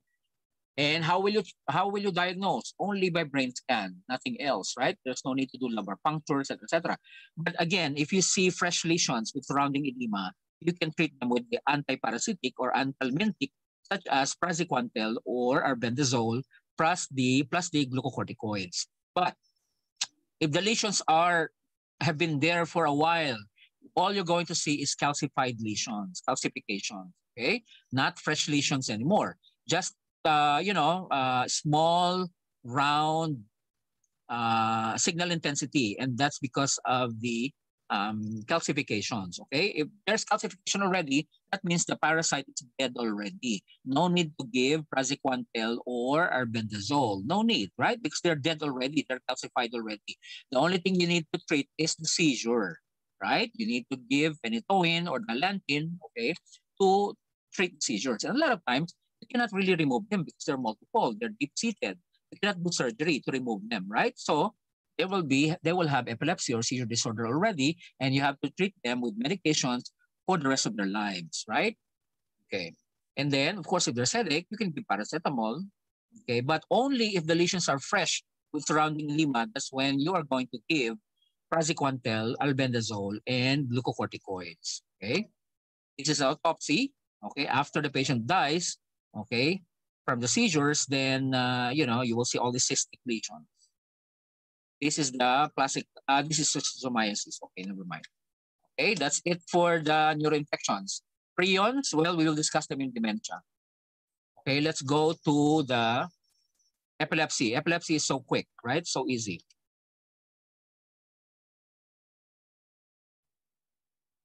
Epilepsy. Okay, can you see the slides? Yes, Doc. Okay, all right. When you say seizure, you are referring to the episode, okay? Oh, I had a seizure. Oh, my mom had a seizure. Oh, my daughter had a seizure. Or a seizure refers to the episode. Now, getting one seizure does not mean you have epilepsy or seizure disorder already, okay? It's just, in fact, they say that there's an unwritten law where all of us are allowed to have one seizure in our lifetime. Okay, so you don't have to treat. You treat only if you have epilepsy or seizure disorder. You have the disorder already, okay? But you need to investigate, okay? Because it can recur. That's the problem, okay?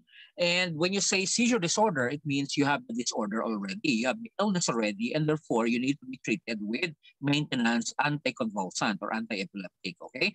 Now, epilepsy is the same as seizure disorder, all right? The only thing is doctors stay away from the term, epilepsy, because there's a stigma associated with it, right? If someone says, oh, this is a patient who is epileptic, then people will start avoiding you, right? Oh, I don't want to sit next to this person because if this person goes into a seizure, I don't want to be involved. I don't know what to do. Okay, so we tend to say seizure disorder rather than epilepsy, but really they are the same. Okay, all right. So seizure is due to an excessive electrical activity in the brain, either one part of the brain or the entire brain. Okay, so this is an electrical event, and patients can manifest with all sorts of symptoms. Okay, and the most common type of seizure that we know is the grand mal seizure or generalized tonic-clonic seizure. Okay, all right. Now, this is actually what we call the hippocampus. Okay, this is a highly epileptogenic focus in the brain. Hippocampus, okay, the mesial or medial or middle temporal lobe. Okay, it is highly sensitive to low oxygen, highly sensitive to seizure focus, and therefore this is a lot of times the origin of seizures. Okay, so that when you do an MRI, you will see, okay, there is something abnormal here in the medial part of the temporal lobe, right? Here, if you're going to compare the medial part of the temporal lobe, you can see that there is atrophy here already compared to this one. Okay, there's atrophy here compared to this one. All right. And here, there's something abnormal compared to this one. And here, there's atrophy compared to this one. And again, they're saying that the temporal lobe really, especially the mesial or the medial or the middle temporal lobe is highly epileptogenic. Okay. All right. Now, in terms of etiology, 85% of the time, seizures are idiopathic, unknown cause. That's the majority. Only 15% of the time, there's a known cause. And what are some of the known causes? Of course, metabolic abnormalities, hepatic encephalopathy, drug toxicity, eclampsia, okay, hypertensive encephalopathy, etc., etc. Okay, but the primary ones, we don't know. For example, febrile seizures. Okay, but what's causing it? We don't know. All right. Okay, and then these are some of the primary neurological disorders. Febrile seizure. And what's the definition of febrile seizure?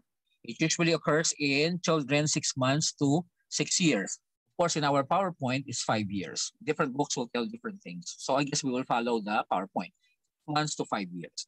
And the seizure is associated with fever. Okay, usually the temperature is about 38. Okay, and very important here is that you have to make sure that there is no intracranial infection. Okay, in order for you to use the term benign febrile convulsions or febrile seizures, you have to make sure there is no meningitis, there's no encephalitis, there's no brain abscess, right? Because if there is, then that's the cause of the seizure. It's not febrile seizure. The seizure is caused by the infection. Okay, all right. Now, it can be inherited. There's a familial tendency to it, okay?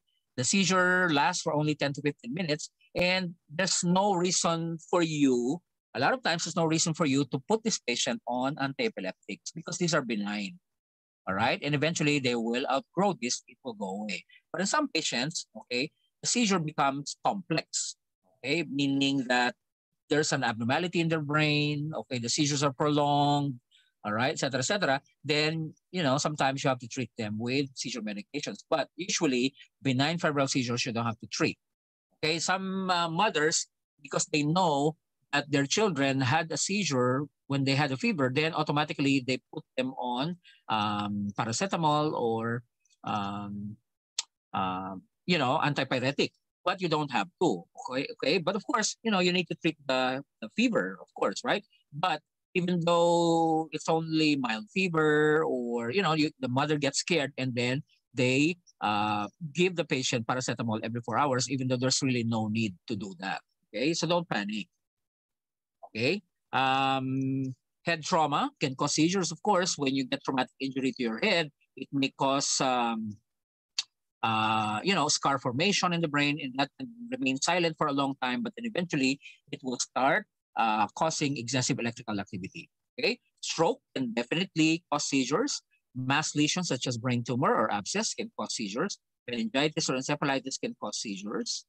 Okay, some of the systemic disorders like hypoglycemia, hyponatremia, hypocalcemia, uremia, hepatic encephalopathy, drug overdose, all these things, systemic disorders can actually cause seizures. Okay, all right. Now, there is what you call non-epileptic seizures or pseudo seizures, right? Okay, remember how will you differentiate whether it's true seizure or not, pseudo seizures or non-epileptic?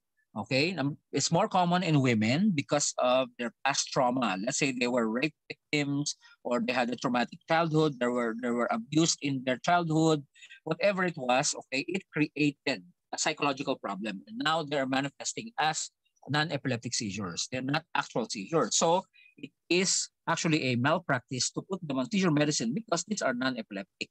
Now, how will you know, okay, in terms of manifestations, okay? All right, number one, okay, psychogenic, epileptic seizures, usually they are stereotyped, meaning a person with epilepsy, usually the seizures are the same manifestations, okay? But with psychogenic, it varies, okay? Sometimes they lose consciousness, sometimes they just stare off into space, sometimes one side is jerking, the other side is not jerking. So it becomes variable, okay? Then that's more psychogenic. And then duration, usually psychogenic are more prolonged. Okay, sometimes a person is having grand mal seizure for 1 hour. By that time, the patient is already dead, right? So obviously, the person is faking it or it's just a pseudo seizure, okay? And then epileptic seizures can happen at night or daytime. But with psychogenic seizures, usually they happen during the daytime. Why? Because they want people to witness. oh my God, I'm having a seizure, so help me. I want attention. Okay, so you usually during daytime. And then epileptic seizures, they will injure themselves, right? They don't care whether they are, on top of a bed. If they have a seizure, they will fall, right? With non-epileptic seizures or pseudo seizures, psychogenic seizures, they will try to avoid injury. Like for example, if they're having a seizure, what you can do is lift up their arm or hand and then put it on top of their face and then release it. Okay, so they will try to avoid hitting their face. Okay, so that's fake. Okay, another one is eyes. Okay, in real seizures, the eyes are actually open, right? Okay, when a person is having a seizure, the eyes are rolled back, but they are open. You can only see the white. Okay, but with psychogenic seizure, they will really try to close their eyes. Even if you try to open them, they will try to fight you, right? So that's fake already. Another one is the presence of urinary or fecal incontinence. Okay, it's more common in epileptic seizures, but in non-epileptic, they're not going to poop. They're not going to urinate in bed, right? They will try to avoid that. Okay, and then prolonged loss of muscle tone. Okay, it's common in psychogenic seizures. Okay, because they're faking it. Okay, post-ictal confusion, you only see that in real seizures. Okay, but with psychogenic seizures, after the seizure, they are alert already. They're awake, so you can tell that's fake. Okay, and sometimes they even cry. Okay, because they need attention, right?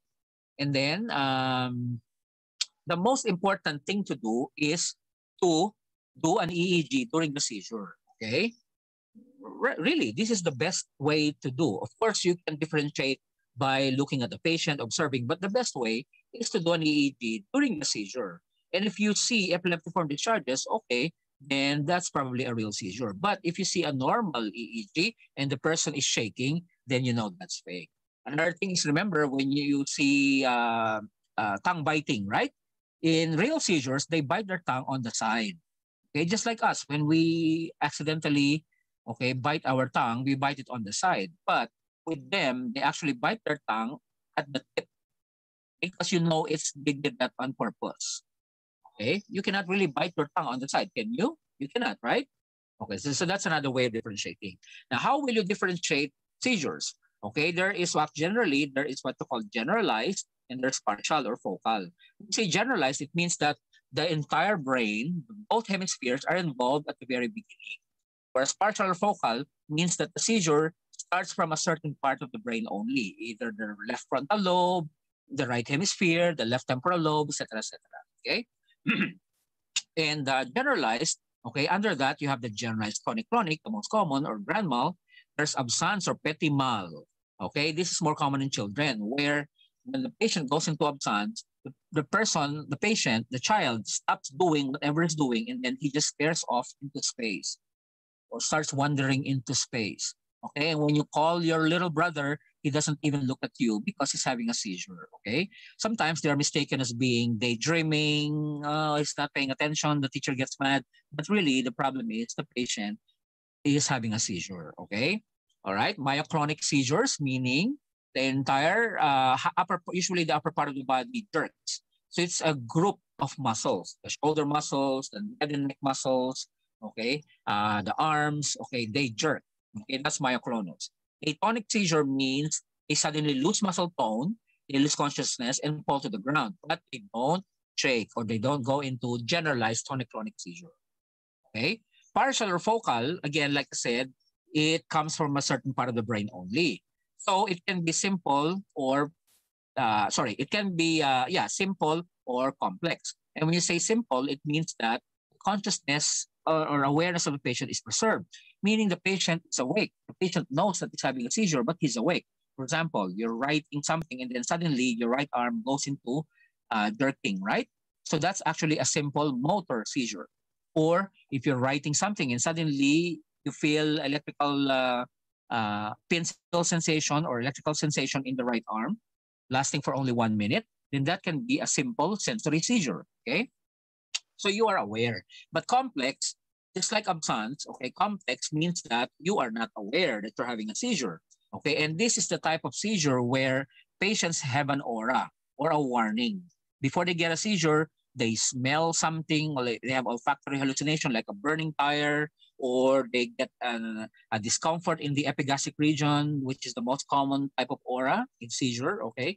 So they get all sorts of warning before they go into the seizure itself. Now, a partial or focal seizure can generalize, okay? Meaning it will start only in one hemisphere, but then eventually it will spread to the other. So both hemispheres are involved, so they lose consciousness. Okay, so that is what we call secondary generalization. Okay, it started as focal or partial, but then eventually it becomes generalized, but it is only secondary. All right, this is a sample of generalized tonic-clonic seizure. Okay. By the way, you can get just the tonic phase, generalized tonic, or you may get generalized clonic, or the most common is generalized tonic first and then clonic. Okay, when you do an EEG, you see epileptiform discharges, spikes or sharp waves in all the leads. Okay, and this is followed by a post-ictal confusion. When they wake up from the seizure, they are confused.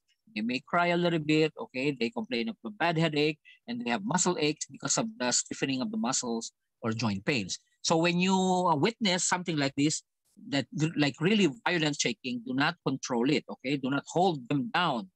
Okay, because you are going to cause dislocation of the shoulder, of the hip, or fracture. Okay, so just let them go into a seizure. But of course, you need to at least maybe get a pillow, put them on a flat surface, not on top of the bed.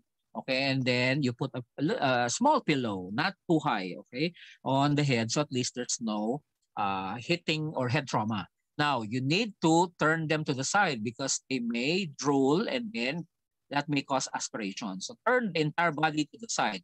Don't just turn the head. You may injure the spine, okay? Turn the entire body to the side. And in case they vomit, then, it doesn't go into the lungs. And then don't put anything into their mouth because that's going to block the airway.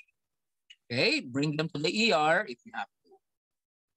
Okay, now this is the EEG of absence, right? Typical absence. Absence is 3 hertz spike and wave, which means that if you're going to look at this area between the 2 big lines, okay, you will see 3. 1, 2, 3. 1, 2, 3. 1, 2, 3. This is the classical EEG finding in absence seizure, okay? It's called 3 hertz spike and wave, okay? You get a spike and then a wave, spike and wave, spike and wave, spike and wave, okay? And there are 3 per second. Okay, the duration between the 2 lines is actually 1 second, and you get 3 spike and wave. This is absence. Okay, and this one is general. Absence also, but there are no lines. That's why you don't see. Okay, myoclonus again is sudden jerking of group of muscles, usually the upper body. So if they're sitting down, they don't necessarily fall to the floor or to the ground because usually it's only the upper body that jerks or twitches. All right, the head and neck, the arms. Okay, we did have a student while taking an exam. Okay, I think it's a oral exam, practical exam or something. And then because of the tension or the stress, then he went into a myoclonic seizure, which is his usual seizure. Okay, plus he studied the night before, so there's a lot of stress, there's lack of sleep. So, and then he did not eat breakfast, therefore he went into a myoclonic seizure, okay? All right, so you'll drop things from your grip and then the upper part of your body will become tense. But it's very quick, very rapid. See, that's why when you do EEG, you only see this once and then it stops. Unless you get another one and then another one and another one, okay? All right, the drug of choice for this one is valproic acid. And by the way, the best medicine for generalized seizures, valproic acid. Okay, take note. The best medicine for partial seizure, carbamazepine. Okay, and which one is the most teratogenic? Valproic acid. Okay, a lot of these seizure medicines can cause neural tube defects. All right. Okay. Now, this is what I'm talking about. When you get focal seizure, all right, the seizure starts from there, but then it can rapidly spread to the other hemisphere. Now you have secondary generalization. Okay, sometimes the lesion is here, but it goes down to the thalamus, and then the thalamus will project bilaterally. So again, ending in secondary generalization. Okay, all right. What else do you need to know about seizures? This is an example of a partial seizure. As you can see, you have sharp waves and spikes only in the temporal lobe. See, if you're going to look at the leads, you have T4 here, T4 here, T6, right? So mainly temporal. And it's even number, so it's the right temporal lobe. Okay, odd number is the left. Okay, and here also, right? You see sharp waves, spike waves. Okay, if you look here, it's mainly in the temporal, T10. Okay, so really it's in the right temporal lobe. Whereas this one is absence, the 3 hertz, okay? Spike and wave, spike and wave, spike and wave, and there are 3. 1, 2, 3, 1, 2, 3, 1, 2, 3. Okay, this is what is this? Oh, never mind that. Okay, all right. I think that's it for initial evaluation. You know already the best thing to do in terms of workup is there are 2 tests that are basic: MRI and EEG. MRI because you want to look at the structure of the brain. EEG because you want to look at the electrical activity of the brain. Okay.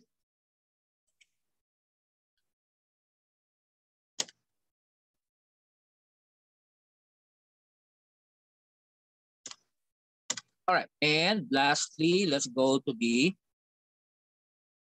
it's the same PowerPoint that you have in the portal. Okay. If you are taking notes, then the questions will come from whatever I discuss. All right. Let's go to now for neuroinflammatory. All you need to do is study MS. Okay. No need to study the Coverden-Sinus syndrome, the acute hemorrhagic leukoencephalitis. That's MS or multiple sclerosis. Okay. All right. Remember that MS is a leading cause of disability in young adults, especially women. Okay. And the problem here is that once you're diagnosed with MS, you will have MS for life. You cannot erase it anymore. It's like diabetes, right? Okay, you will have it for life until the end of your life. Okay. And the problem here is that the ultimate effect is disability. All right. You will end up being in a wheelchair or being bedridden or being very dependent on other people. Okay. And it's a worldwide disease, although it's more common in Caucasians compared to other races, but it doesn't mean we can't get it. Okay, here in the Philippines, there are some patients with MS, and they belong to a society. Okay, they form a group so they can help each other. Okay, so in other words, MS can affect any race. Okay, but it's more common in Caucasians. It's more common in women. It's more common in the age group 40s to 60s. All right, and it's more common in countries close to the North Pole. All right, close to the North Pole, those European countries, etc., etc. So they say that the closer you are to the North Pole, the higher the risk of getting MS, or the closer you are to the equator, okay, the less chance of getting MS. Okay, so far that's true, but do we know exactly what's causing it? We don't. Okay, they just do research to find out what really is causing MS. Now, this is related to a demyelination, okay, process, meaning that there is loss of myelin sheath in the neurons and therefore the brain starts malfunctioning depending on the location of the lesions. The lesions are called MS plaques or multiple sclerosis plaques or white matter plaques. It's strictly a white matter disease, okay? And there is no single test that will diagnose MS, right? Unlike, for example, bacterial meningitis. Right? If we do lumbar puncture and then the culture, TSF culture shows Neisseria meningitidis, that's it, right? But with MS, there's no single test. Okay? MRI will help, but it will not definitively tell you that it's MS. Okay? Same thing with lumbar puncture. Same thing with the evoked potentials. All right? But the what we know is it's a demyelination, meaning myelin sheath is being destroyed or damaged by the immune cells because it's an autoimmune disorder. Okay, and see, look at this. This is a normal myelin. Okay, and here the myelin sheath is damaged, destroyed. Therefore, the axon is exposed. Okay, and these are the demyelination plaques. Remember that MS plaques have a predilection. Usually, you see them in the periventricular area around the ventricles or in the corpus callosum. Okay, So they have a predilection. But of course, you can see in any white matter. As long as there's white matter, okay, that can be MS. But there's a predilection. Okay, see, look at this lesion around the ventricles. And this is a, higher magnification, and you can see all these lymphocytes, especially T cells. There are too many. This is a demarcation of an MS plaque. You see the myelin you see the inflammatory cells, too many. And this is the area where it's normal, okay? All right. Now, of course, it's a central nervous system disease. Therefore, it affects the brain or the spinal cord or both, right? Look at these MS plaques. They are distinct lesions that are periventricular around the ventricles. See? Okay, or it can be found in the corpus callosum. Okay? Again, it can be found anywhere as long as there's white matter, but it has a predilection for periventricular area and the corpus callosum area. Now, it can also affect the spinal cord. Okay? And global distribution, again, as you can see, high risk, the red. So they're all close to the North Pole. Of course, in Japan, okay. And what are the suspected predisposing factors? Okay, vitamin D. Okay, they're saying how come it's common in countries close to the North Pole, the temperate regions, the cold regions? Well, probably because they have less exposure to the sun. So maybe it's because of low vitamin D levels, vitamin D. That's one observation that they have. Of course, that's not a theory. That's just an observation. Okay. Another thing is it is a lot of them with MS are chronic smokers. So they're saying maybe smoking has to do with it. Okay. Another thing that they have found is a lot of them have history of Epstein-Barr virus infection, like infectious mononucleosis. Okay, a lot of them actually have some kind of gastrointestinal gastrointestinal dysbiogenesis, okay, or dysbiosis, meaning there's some kind of gastrointestinal abnormality. You're not smoking, but remember that these are all hypotheses, not theories. Okay. And there's a genetic susceptibility. Okay, of course, MS is not really genetic.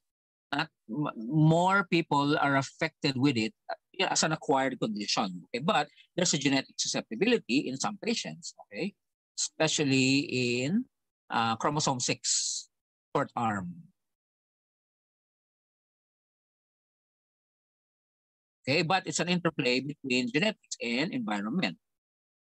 Okay, like I said, in the freshly harvested brain of someone who died from complications of MS, you will see all these pinkish lesions. Okay? And you see them periventricular. And they're gelatin-like. And the problem is, that's why you call it multiple sclerosis, right? Because there are multiple lesions. And it's very difficult to diagnose. One reason is there are multiple lesions, so you cannot localize. One lesion may be in the cerebellum, one lesion may be in the pons, one lesion may be in the internal capsule, another lesion may be, there are multiple lesions. That's why it's difficult to localize. So it's hard to diagnose. Okay. Even the optic nerve, for some reason, it has a predilection for involving the optic nerve. Okay. See, look at this lesion. These are periventricular gelatin-like lesions. Okay, even the spinal cord can get affected. See, it can wipe out some parts of the spinal cord, and therefore it will affect the tracts of the spinal cord, right? Lateral spinothalamic, corticospinal, depending on the tract that is involved, and then that's how the patient will manifest. Okay, it's an interplay of the inflammatory cells, especially T cells. Okay, the spinal cord. Now here, it's wiping out pretty much the entire half of the spinal cord. Therefore, this may present as Brown-Séquard syndrome, right? The hemisection of the spinal cord. This one affects the dorsal column, and therefore, this patient with MS will present with a lot of falling because of impairment in proprioception. And of course, vibration also. Okay? Now, they may have, not always present, but they may have Nermit sign. Nermit sign is when they bend their neck forward. okay, then they will feel an electrical shock sensation coming from the neck going down the spine. That's what you call the Hermit sign. But this is only present if they have a lesion in the cervical spinal cord. Okay? All right. So a lot of times, they may present with tingling sensation, numbness, cold sensation in the legs. Okay? Okay. The most common is sensory disturbance. Okay? And then next is weakness. They tend to have weakness in the legs and the arms or whatever. And then, of course, visual loss because of the involvement of the optic nerve. And then they may have ataxia because of cerebellar lesion or the spinal cord lesion, diplopia, double vision, vertigo, and then fatigue, facial pain, headache. Okay, these are some of the common symptoms of MS. Okay, the optic neuritis, as you can see, the optic nerve here is fine, but here there's an increased signal and it is swollen. Okay, so the way they present is usually is the visual that the first symptom is visual, right?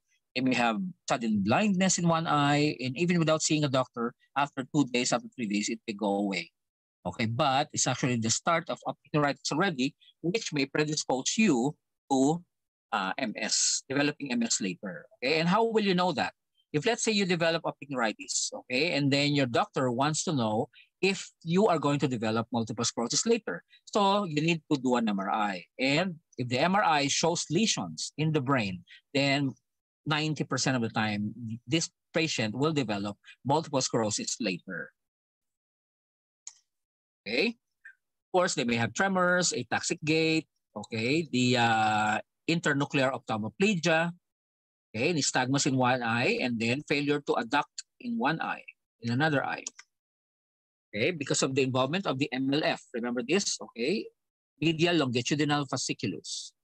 All right, they may have fatigue, vertigo, and then facial pain like trigeminal neuralgia. Okay, bladder and bowel dysfunction. They may have facial paralysis. Okay, spasms in the arms and legs. Okay, they may have facial myokymia, meaning twitching or contraction of the facial muscles like the orbicularis oculi as if they are twitching. Okay, you know how sometimes when we study, we stay late at night, following morning, our eye twitches. Okay, that's common. Now, there are different forms of MS. Okay, there is what we call, the most common is the relapsing remitting. Okay, this is the most common form of MS. Relapsing remitting is they get a relapse and then after treatment, they go away. They are in remission. And then they get a relapse again, remission, relapse, remission. But as you can see, it's going up because, okay, this is a progressive disease. There's no way that you will keep on destroying and destroying and destroying your brain until you end up being severely disabled, either in a wheelchair or bedridden, okay? And then, of course, the other types are primary progressive, meaning you get an attack and then you don't go back to normal. You just keep getting worse and worse from there. That's what we call primary progressive MS. Okay. Another type is what we call secondary progressive, meaning you get an attack and then after you get a second attack, you keep getting worse from there. That's secondary progressive. Now, progressive relapsing means that, as you can see, look at this, progressive, okay, relapsing as opposed to primary progressive. Okay, but the most common type of all is the relapsing remitting. Okay. Now, how will you treat MS? There are 3 types of treatment. This is a rating scale for disability. Normal, okay, and then eventually death. You become bedbound, wheelchair-bound, and you use a cane. Okay, you have limitations in your ambulation, etc., etc. So this is the EDSS, or Expanded Disability Status Scale, that we use, okay, to categorize MS. And in other countries like the US, for example, they are special, right? Patients with MS, they get free installation of air conditioner, okay, because they have a tendency to get worse when they are exposed to hot temperature, okay? And that's what you call Uthoff phenomenon, Uthoff phenomenon, UTHOFF, Uthoff phenomenon, okay? All right, and then how will you treat MS? Okay, one is by treating an attack. Okay, if you get an attack, where is that now?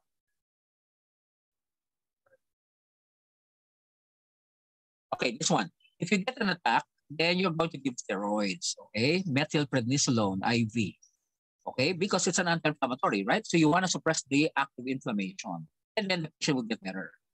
But then that's not going to prevent another attack down the road. Maybe next year or maybe in 2 years, you'll get another attack, okay? And another attack in 3 years. You know, so you need to be on a what we call kind of similar to prophylaxis or preventive medicine for migraines and for seizures, right? Okay, so you need to give what they call this disease modifying treatments. Okay, that's how we call it. Okay, disease modifying treatments are actually some of them, a lot of them are actually toxic. Okay, because they're highly immunosuppressive. Okay, so you want to put them on these types of medicines to suppress the immune system. Okay, a lot of them are injections. Okay, you give the injections. Okay, depending on the type of injection, you can give it every day or 3 times a day or once a week. Okay, but the purpose there is to prevent relapses. Okay, all right. Another type of treatment. So one is glucocorticoids, right, for an acute treatment. And then to prevent relapses, you want to give the disease-modifying treatments like the immunosuppressive drugs, right? And then the third treatment is supportive, all right, meaning that you want to give something, as a supportive treatment. For example, there's pain, then give something for the pain. If there is a spasm, then give something for the spasm, all right? So that's what you call supportive treatment. And then how will you diagnose MS? Of course, number one is symptoms, right? Okay, you must have multiple events in your life. Okay, a lot of times they have sensory symptoms and then weakness and then visual.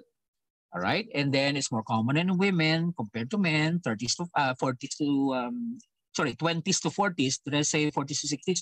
20s to 40s. Okay, 20s to 40s, and usually Caucasians. Okay, and again, it can affect any race. All right, so really the symptoms are very important. Okay, second is by doing an MRI, you will see the MS plaques, right? The white matter lesions. And then third is lumbar puncture. You do lumbar puncture because you want to look for oligoclonal bands. These are the oligoclonal bands, okay? All right, but these are not specific for MS because sometimes meningitis and encephalitis can show oligoclonal bands, so they're not specific. Now, evoked potentials is another way of diagnosing it, okay? One is what we call visual evoked potential. The other one is this is the visual, and then the another one is the brainstem auditory evoked potential. Okay, what it is basically you are testing the visual pathway and the auditory pathway. Okay, so if there's a slowing, then, you know, this is suggestive of multiple sclerosis. That's why in patients with symptoms and yet spinal tap is normal, MRI is very vague, then you may do evoked potential. And if it's positive or abnormal, then you can make a diagnosis of MS. Okay? All right, that's it. I think we're done. So this is what I'm talking about, okay? Treatments, these are the interferons. Okay, these are the disease-modifying therapies. Interferons, okay, infusions, the pills, and then of course, glucocorticoid is for an actual relapse, okay, an acute phase, all right, and then of course, supportive therapy. Okay, no need to go through the specific medications. Okay, I think we're done. This study, I don't know if you guys are recording me because, you know, if you record me, my questions will come from whatever I mentioned because it means those are important, okay? And of course, you know, if you are going to read the PowerPoint, then good for you. You may even get perfect score, okay? But please study hard because this is your last chance to pass the module. You know how strict DIN is, okay? If you fail, then you failed. Right?